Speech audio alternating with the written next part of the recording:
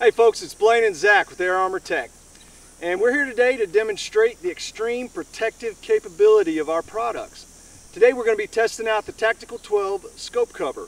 Now see, here's the thing, our scope covers in particular are not made just for transporting your weapon or putting behind the seat of your truck. They're also meant to be carried out in the field. So when you make that fall, you bump into a tree or rock, or you fall halfway down the mountain, the one thing you can be sure of is that your scope is still protected, and sometimes more importantly, it's still on zero. So you're going to make that one shot, one kill when you finally get what you've been stalking after. So today we're going to do a blunt force test. We're going to hit it with a 2x4 a few times, and then Zach's going to take a shot down there and show you that the zero's still on.